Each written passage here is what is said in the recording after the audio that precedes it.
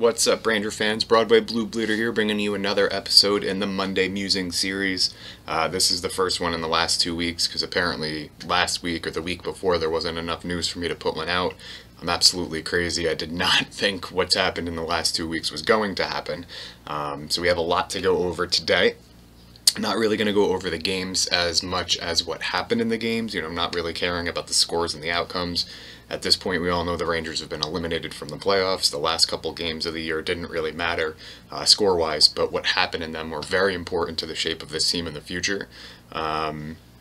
Before we dive into all that, I just want to say again, thank you guys so much for following me and watching my videos and taking the time out to send me messages. I'm loving the conversations I've been able to have with people I never thought I'd have a conversation with. And the fact that there's still people out there that are listening to me after 2 months of doing this is still mind-blowing to me, so I do appreciate you guys so much. I will have some more written content coming out in the future, so keep an eye out for that on the website. I do have a piece out there now if you haven't read it. It's BroadwayBlueBleeder.com. You'll find all our videos there, our social media links, and the posts that I'm going to be putting out in the future, and the one that I already put out. It's been fun. It's been great, and I think it's only going to get better. This off-season started kind of interesting for the Rangers, we can say, and I think it's only going to get more interesting as this summer goes on. I'm not exactly talking about coaching and things like that. I think the roster is going to be very different. We're going to get into it in here, so I don't want to go too much into it right now. But I have been saying that the summer of New York Rangers is going to be interesting, to say the least. I think that still continues, and it might even be a little more crazy than we thought. I think you're going to see some fan favorites get moved. We have a lot of depth at certain positions and no depth at other positions, so something has to be done. Players are going to be moved, contracts are going to be moved, and it's hopefully going to be for a good thing. Let's just get into it at this point. First game we're going to talk about is the Tom Wilson incident. We all know what happened. If you don't, Wilson's just a dirtbag. No other way to say it. I'm sure everybody's seen the video a million times by now. I don't want to get too much into it. I don't think I gave my own thoughts on it. Real quick, what he did was absolutely uncalled for. The fact that Wilson only got, I think it was a $5,000 fine, was just mind-blowing. We were inches away from seeing a player get knocked out from a sucker punch in Buchnevich while he was on the ice being choked by Wilson. And then Panarin, we almost saw a death on the ice. He was inches away, a different turn of his head. It could have been ugly, and the fact that there's people out there saying this is just a hockey scrum is mind-boggling to me.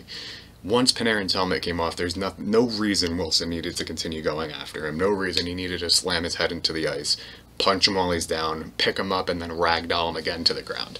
You cannot convince me otherwise. Complete dirtbag bullshit move. And the reason it's such bullshit is Tom Wilson isn't really that bad of a player. He doesn't need to do this. He is talented. He can score. He has a big body that's tough to move off the puck, and he can do what he needs to do. There's no reason he needs to play this dirty. There's no reason that he's been suspended multiple times that he didn't get another suspension for this. It's mind-boggling to me. It was nuts, and it kind of rolled this off-season to a quicker start, I think is what I'm trying to say. Obviously, I'm talking about the next day, after the world basically found out that Wilson was only getting a slap on the wrist for what he did. Obviously, the New York Rangers put out their statement through different medias, and it kind of sent a shock around the NHL. They called out the player's safety and George Parra, basically saying he was unfit to be the director or overseer of player safety, which I completely agree with. Especially seeing as how the guy was a goon himself, and it's not something that needs to be in hockey anymore, those goon type plays. It pissed off a lot of people, and a lot of people thought it was too much that he got a $5,000 fine, which is, again, absolutely insane to me. We all kind of know now, again, obviously what happened the day after that statement came out. Breaking news from the Rangers staff, obviously, that JD and Gorton were fired. It came out that it was more of a performance thing, according to Dolan, instead of anything to do with the statement or anything like that. I don't really agree with that whatsoever. You know, there are rumors out there saying that Gorton kind of distanced himself from the statement, and that when questioned about it from Dolan, Dolan, I believe, found out, told JD that he had to fire Gorton. JD said no, and Dolan said, okay, then you can leave with him. I can't say that I really blame him if this is how it went down. You know, you can't have your president and GM not backing the owner who just came out saying our player safety is more important than what you guys think it is. And now Gordon's going to say I had nothing to do with that. That's just not good business from either side. He had to go. I don't think JD was originally going to be let go. I think he was going to be around for a while, but you know, he kind of went against the owner's wishes as well, so he had to go. I don't think it's also going to be the worst thing in the world. I think Gordon was going to be gone at some point in the near future because of the guy that's replaced both of them in Chris Drury. For those that don't know, Drury was a hot commodity for a couple seasons, especially I believe it was this one. He was asked by the Penguins to fill their GM spot, and he turned him down. So I don't know if there was a handshake backroom deal with him and Dolan that let him know he was going to become the GM at some point of the Rangers, because I know he also had an offer from Florida that he turned down. So you can kind of see these pieces falling into a place as it was. And again, I don't think JD was going anywhere. It was going to be Gorton, and I think it just accelerated the process. Obviously, I personally, this is just my feeling, Dolan doesn't want to kind of put a black mark on Gorton and JD, so he didn't come out directly and say, yeah, they didn't agree with me, because that wouldn't be looked good, you know, to other franchises. If you're not going with what the owner's saying, why should we hire you as a GM? That's just my feelings on it. I think that's why Dolan's claiming it was performance-based instead of the statement. Being that Drury's been with the organization for a while, I think he has seen the ins and outs of the workings of this team. I think his vision of this team still lines up with what JD and Gorton had, and I think he's going to be able to push the same buttons that Gorton might have this offseason. It might actually help him even more this offseason because he was such a hot commodity. People know him around the league, and it might help. Who knows? Again, I'm just going on my own opinion, my own gut feeling. But a lot of people were very upset when Gorton was fired. You know, how could they fire him in the middle of a rebuild? He's been doing great, blah, blah, blah, blah, blah. I did touch this in my blog post, like I mentioned earlier, but I will go over it here as well. Was Gorton really as good as we thought? Yes, he did turn around the franchise. He turned this rebuild very quickly, but he kind of got lucky along the way. You know, Kakko fell in his lap with the lottery pick. Loft the next year fell into his lap with the lottery pick. Panarin kind of fell into the Rangers' lap. He only wanted to really play for the Rangers. He used the Islanders, I think, as leverage against us.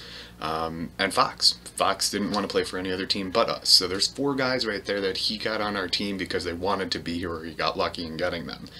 That's not even mentioning the McDonough trade, which is still looked at as a failure.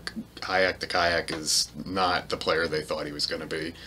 They gave up a lot and didn't get a lot in return. Most of those packages aren't even on our team anymore. The Nash trade wasn't that great either to Boston in the end of his career with us. You know, we got Lindgren kind of as a throw-in. Nobody really believed Lindgren was going to be this good. Is he this good because of the development, or did Gorton know he would be this good? I don't think he knew he'd be this good because, like I said, no one saw Lindgren being a top-paired defenseman that can shut down the opposing team's top line. So, you know, he had his good and he had his bad. The Kreider extension in hindsight looks terrible. I said it at the time that it was way too long and there's no reason for that no movement clause, which is biting us in the ass as it is. Yes, we didn't know we would have Loft that summer, but still, that was a long contract to give to a guy that wasn't producing as many points as he should. Every season, everybody says, when is the real Chris Kreider going to play? And I think we've seen him his entire career. He is not a top-line scorer. He's not going to get you 30, 40 goals a year. He has his moments where he looks like a world beater, and then he has longer stretches where he completely disappears. I think that was a major miss on Gorton's part. And it's going to be hard to move him if they can at all. So, again, losing JD sucked. You know, I think he had a great vision for this team. but I don't think losing Gorton is going to be as critical as we really thought at the time. That night, the firing of those two, of course, there was still a hockey game to be played. A lot of people were wondering whether the Rangers were going to call up somebody from the AHL to take care of Wilson in this game, and there was no reason for them to do that. People are still upset they didn't. They weren't going to. This isn't Mason Gerstein, who's everybody wanted to be called up. It's not his fight. How is that fair to put a kid into that situation that's never played for this team, doesn't know the guys in the locker room, and has to go up against Tom Wilson for something that he wasn't even on the team for? It wasn't going to happen. Yes, I know they had Barron up. Barron's not going to fight him either. It's not his fight. He did try to fight. I don't think he should have went after Oshie after everything that happened, but whatever, we'll get there. But, you know, the only person I think everybody knew that was going to fight was Brendan Smith, and how that guy slept the night before, I don't know, because I don't want to fight Tom Wilson either. He's an animal, and if he snaps, he could have done some serious damage. I think it was great, their response, though, in that puck drop, the first line, or the fourth line brawl. Good for those guys for sticking up for their team. Good for Smith for going after Wilson his first time out on the ice. Smith got a couple licks in and then got his ass kicked. But you know what? It's not about winning or losing those fights. It's the fact that we're here, we're standing up for our team, and we're not pushovers. And that's what the Rangers showed that game. Ryan Strome stepping up and fighting was awesome to see as well. And, you know, they took care of business. They didn't win. Didn't expect them to. But they did what they needed to do. They came out. They proved to the league we're not pushovers, you know, and we're not going to stand for it. The game where the whole incident happened, I think the Rangers were missing their grit and their toughness in Lindgren and Trouba. Kreider does bring some of that to the game, but, you know, it's not going to stop Wilson from doing this. We've seen it happen. Reeves has kicked his ass. He's taken care of him, and he's still going after people in the same way. People just wanted to see somebody punch his face in, and it wasn't going to happen. I also could have all been avoided. You know, would there have been as many fights? There might have been one or two. Smith probably would have went after somebody at some point.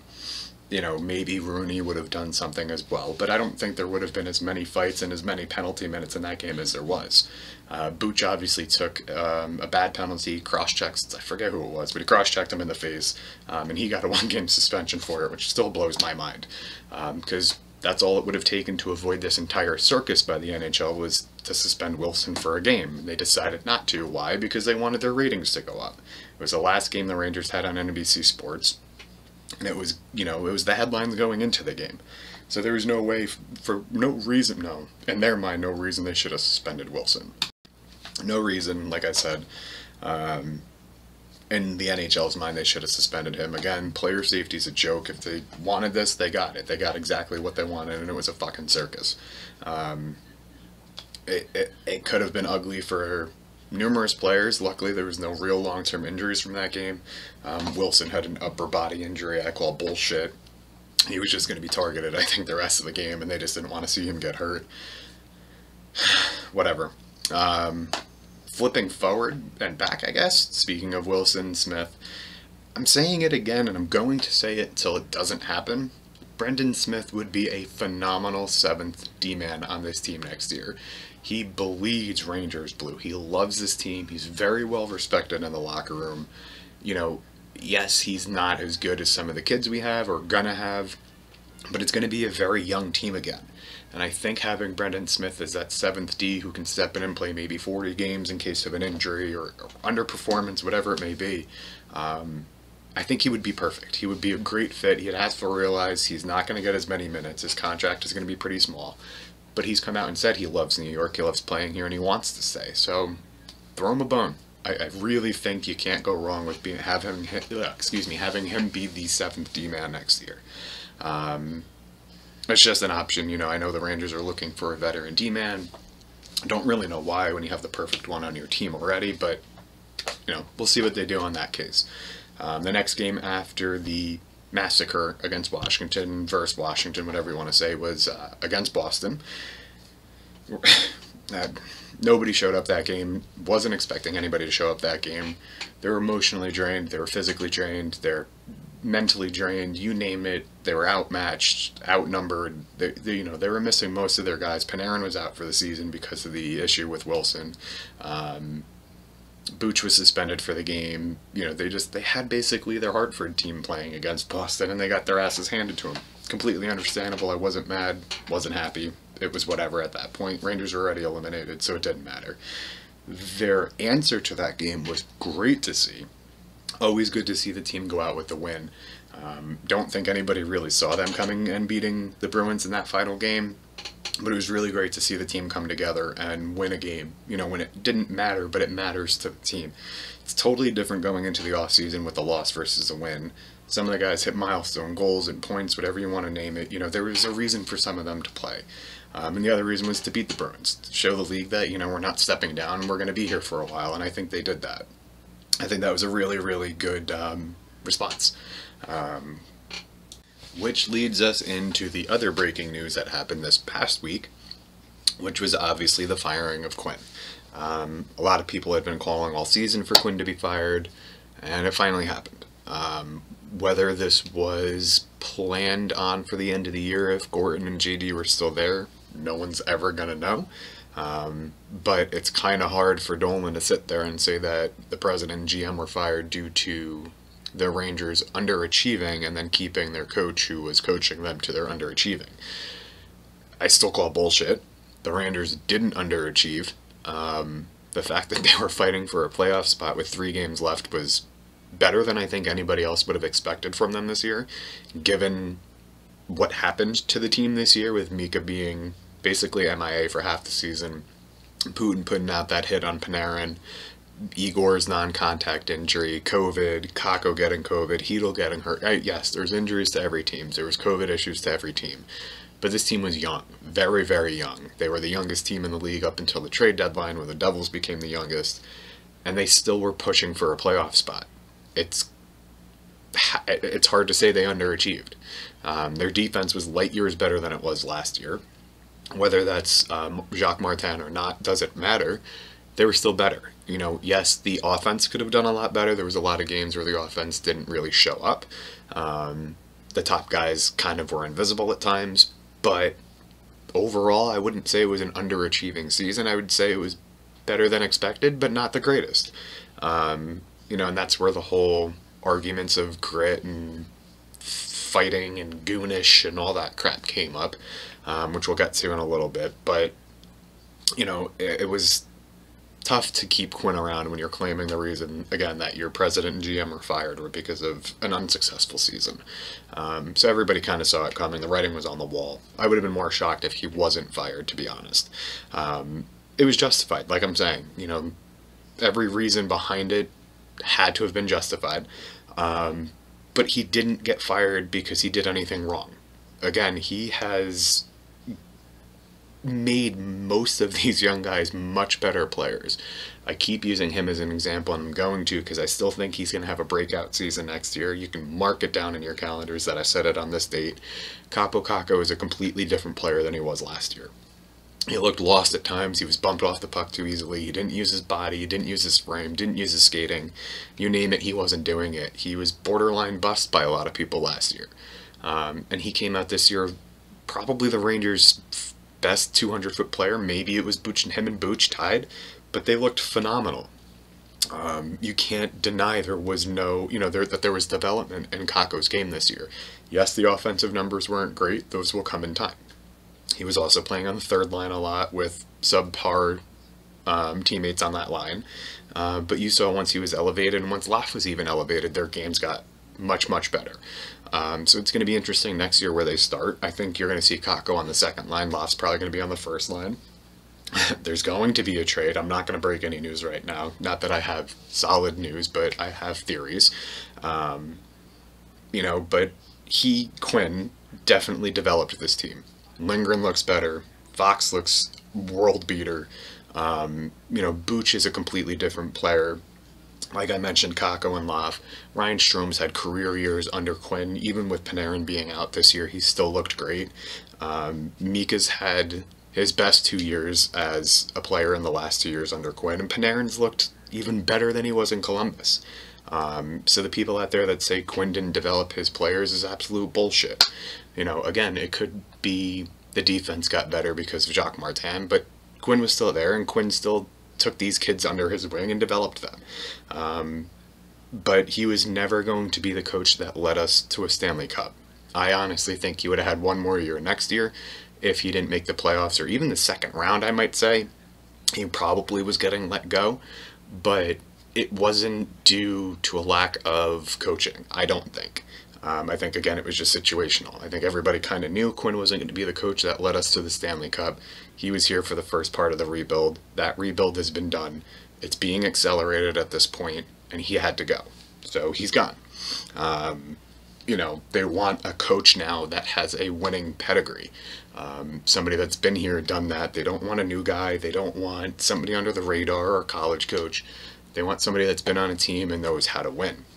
We're going to get into some of those coaches at the end of this video. I didn't want to break it up too much right now. But there are coaches out there the Rangers are looking at. Gerard Gallant is one of them. As you know, he's already been interviewed, and apparently it went well. Changes they need to make this offseason are going to be very, very interesting, like I mentioned earlier. A lot of people have been fighting me. I don't know how the money's going to work. It's not really my job to understand. There are ways to make it work. I do think a trade that you might see is Chris Kreider. But he has a no movement clause. Yes, I'm well fucking aware of that. It's a no movement clause on the player's behalf. If the player decides to waive it, guess what? He's being fucking traded. There is a team out there who doesn't really have a roster at this point. There are trades that have happened in the expansion draft. Maybe Chris Kreider becomes a trade. Maybe he goes to Seattle to be their veteran, leadership, to be their captain for the first season and lead a young team, hopefully to the playoffs like the Golden Knights did. I don't think Kreider is a top 6 player on this team. I think he could be on other teams, but this team has too much talent on the wings to keep him on the first or second line. We saw at the end of the year he was demoted to the third and fourth line. His power play time, I think, should have decreased as well, but that didn't happen. But he's just not as effective as a player with the talent we have on this team anymore. And again, that's another reason why that no movement clause and that length of contract that Gordon gave him was so bad. I do think that's going to be one of the shocking moves we see this year. I think there are a list of untouchable players on the Rangers, and I think that list is very short. Basically Fox, Loff, Igor, and probably Lindgren at this point. Unless you're getting Connor McDavid for them, I don't think they're moving. I think if Kakko, Miller, one of those type, Booch, Kraftsov, they might be involved in a trade as that last piece sweetener. If it's somebody big, we'll see. I hope they don't give up on Kakko this easily. I really don't want to see Booch moved either. But if we can bring in a big name player that's going to help this team get over the hump, then so be it. I know there's a lot of rumors out there about Barkov.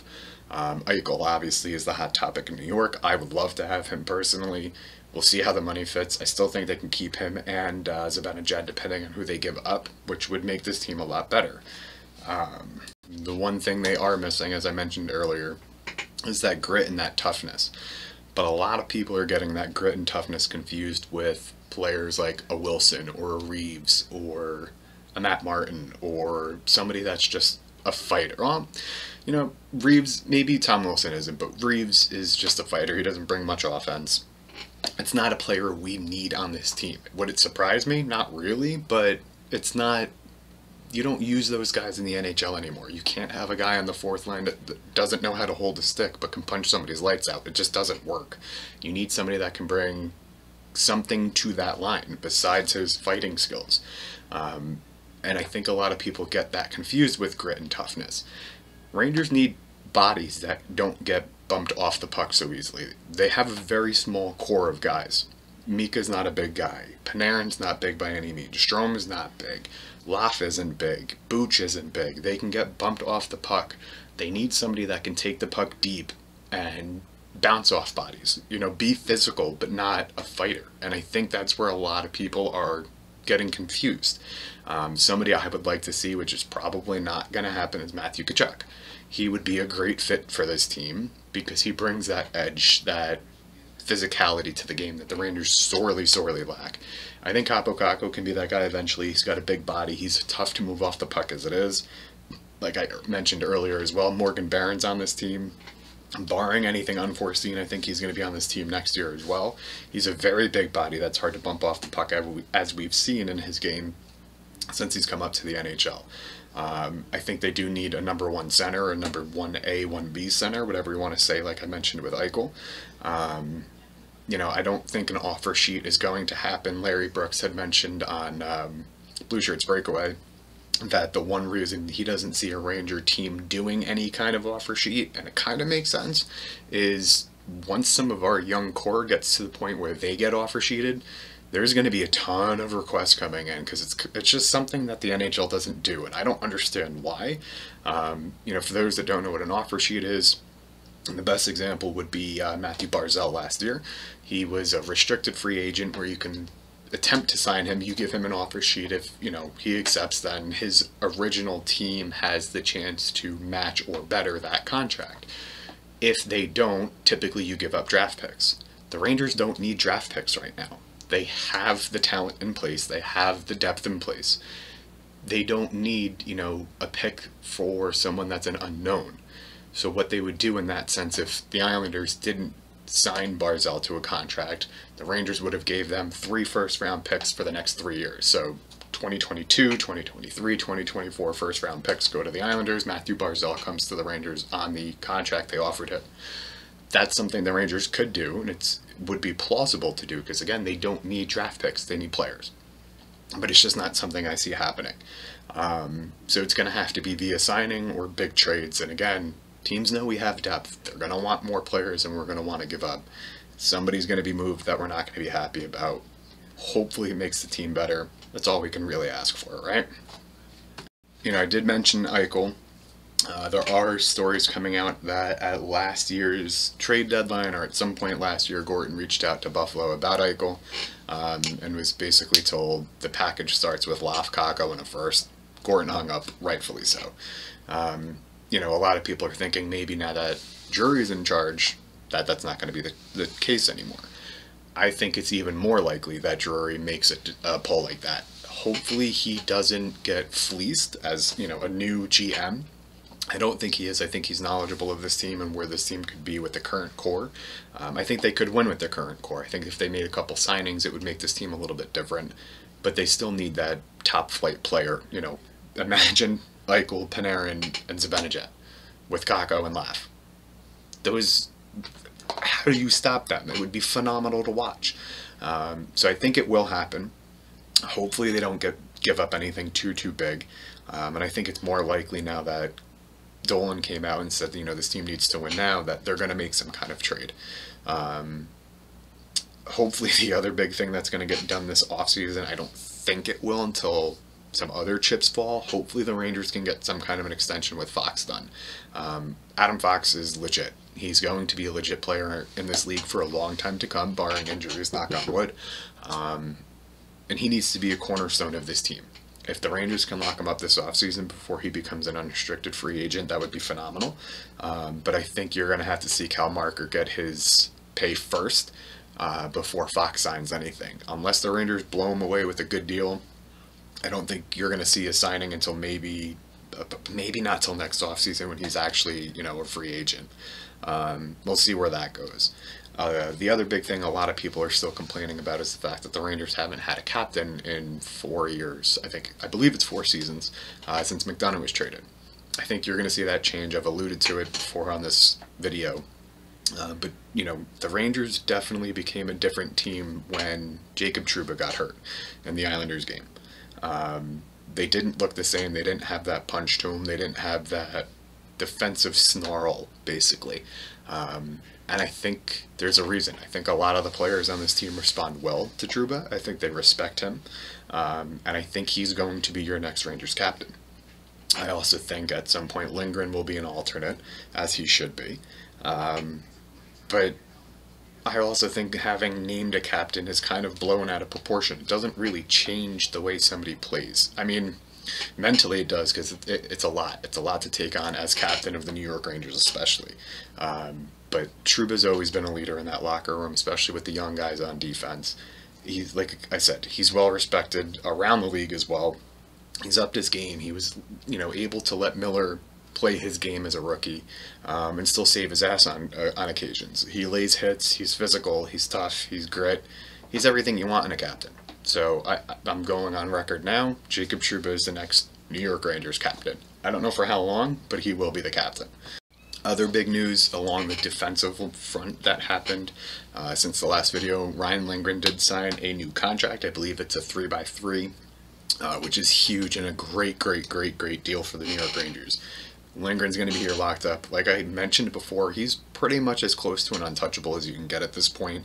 Him and Fox are going to be the top pair line for years and years to come. Injuries, again, knock on wood, whatever. It was a great deal, and it was a great start to the offseason. There's a couple more pieces the Rangers are going to have to think about going forward, depending on who they make trades with or trades for.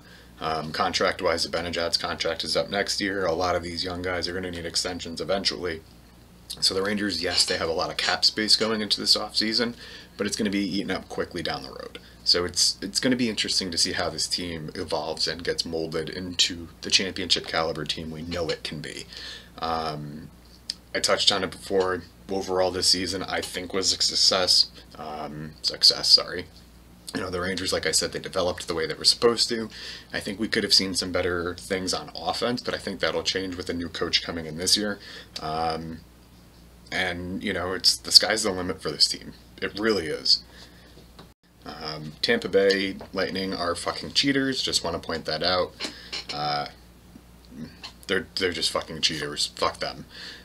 Again, guys, I really appreciate everything that's been going on. I'm thinking about doing a giveaway for YouTube. I think when I hit 100 subscribers, I will be raffling or giving away a New York Rangers autographed puck. I do have a plethora to choose from over here.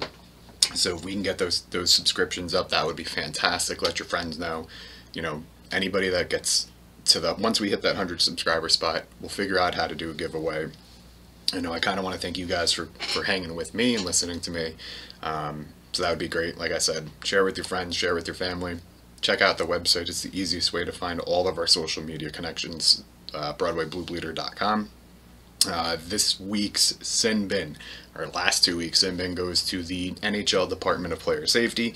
Don't think we need to touch on that much more than that because they're fucking morons for letting Wilson still continue to play. Really pisses me off that he had a goal and assist last night in the playoffs, which he should be fucking suspended for, but we all know the story is not changing there. Gonna bring something new this offseason. Kind of want to do some prospects to watch for the New York Rangers, whether it's going to be in a trade or somebody that could potentially make the team. The first guy I want to talk about, I did mention earlier, but it is Morgan Barron. He's a rugged winger. He could play center. He's got great physicality. He's not going to bring a lot of offense to the team. I think he's more of a third or fourth line center, but he's going to be able to bring that big body mentality that the Rangers need. We'll plop him in front of the goalie on a power play. It's going to be hard to see around him. I think he's going to make the team, barring anything spectacular happening to him or via trade. Another piece that we should look at, he's, I think, more of a trade piece than a lot of people are thinking, is Nils Lundqvist. He has been phenomenal overseas this year. A lot of pressure on him when he comes to the Rangers. He's been hyped up as a huge prospect. I don't think he's going to be here if a big trade happens. I think he's going to be a piece that gets moved. Like I said earlier, the Rangers had a lot of depth at defense. He's not going to be a third line pair. Unless somebody moves ahead of him, I don't know. But he's another prospect to watch. Will Culley from Hartford. He's a 6'3", 205-pound winger. Will definitely be a power forward again. It's another guy that's going to bring that rugged mentality to the team. He's a big physical body. Net presence is going to be great. He's somebody that can definitely make the team. He's got a great shot too, which is awesome, especially for a guy his size. The other guy I wanted to mention, he's been on the team for 20 games already, is Vitaly Kravtsov. We know what he brings to the table. I think he might be another trade chip for the future if Kreider doesn't get moved. He's going to have a hard time finding a spot on this team as well. So those are 4 big guys that I kind of think will be pieces either to sell off to gain bigger pieces for the team, or, those third, fourth line, third pair of defensive that are key to championship style teams. So the last thing I wanted to mention, I mentioned it earlier, the Rangers do have certain candidates in mind for the open coaching position. Just want to run through a couple of guys that I think they may look at and what they could bring to the table. First guy is Bruce Boudreau, sorry. He didn't coach this year after being fired by Minnesota last year. He was the 2007-2008 Jack Adams Award recipient for the best coach in the league. But his biggest knock is that he can't win the big game. He's been unable to get past the conference finals as his tenure as coach. But he does have somewhat of a winning pedigree, which is again why the Rangers would be looking at someone like him. The next pick is Gerard Gallant. Like I mentioned earlier, the Rangers have already interviewed him. The interview went well. They grabbed him before he was able to get on a plane to go to the oh my god, I'm having a mind blank. I believe it's in Sweden, the Junior World Championship. So they were able to interview him before he left. He was the coach for the Golden Knights in their first year, brought them to the Stanley Cup Finals, which is awesome. That is that winning mentality that the Rangers are sorely lacking at this point. You know, he's had a couple stops. They've all been short. He seems to get let go in the third year of his contract for whatever reason, so that is, you know, something to worry about. But his style is what the Rangers are looking for. It's hard and fast. That's what she said. And you know, they get pucks to the net. He can coach young guys, obviously, as evidenced by his bringing the first year in existence Golden Knights to the Stanley Cup Finals. He can get the best out of his team. So that's one of the reasons why that he's being so strongly considered. Next guy on this list is Claude Julien. He was a Jack Adams Award winner in 2008-2009. Stanley Cup coach for Boston Bruins in the 11-12 season. 667 career wins with Boston. Was 5 seasons with Montreal. And he was let go from Montreal after 18 games this season. So a guy that obviously has that winning pedigree. He's won a cup in the past. And he knows how to coach players. He's another guy that they're obviously going to look at. A name being thrown around by a lot of people is Knoblauch. I don't think he's going to be in contention for a head coaching spot. I think he could potentially be on the bench for the Rangers in the future or this season, but just not as coach. Maybe he's the offensive game coordinator or whatever you want to call him. But I don't think he's going to be looked at as a head coach because he doesn't have that experience the Rangers are looking for at this point. Patrick Waugh is another name that's been going around. He was the Avs coach for 3 years, won the Jack Adams Award in his first season, 2013-2014. But after that, he missed the playoffs 2 straight years and resigned. He is kind of psychotic. I don't know if I really want him on the Rangers. I don't know, you know, if his 3 years are going to be enough to actually have him in serious contention. Another big name going around is Rick Tocchet. I mentioned him in my last emergency video. He did a solid job as the Arizona head coach. Not a lot of talent on that team. He was able to bring them to the playoffs in 1 year, but other than that, he didn't do much there. He does have a lot of toughness that he brings to teams. He was a tough player when he was playing in the NHL, but his teams always lack offense, and that's something that the Rangers have always lacked, at least for the past 10 years, it seems.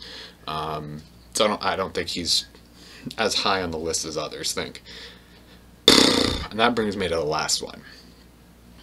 John Tortorella. No. Alright guys, that wraps up this video. I appreciate again all you guys have done for me. I really love doing this. We're going to have some fun this offseason. Buckle in, strap up. It's going to be an interesting offseason. And hopefully it leads to a cup down the road in the very, very near future. Until next time, guys. Thank you.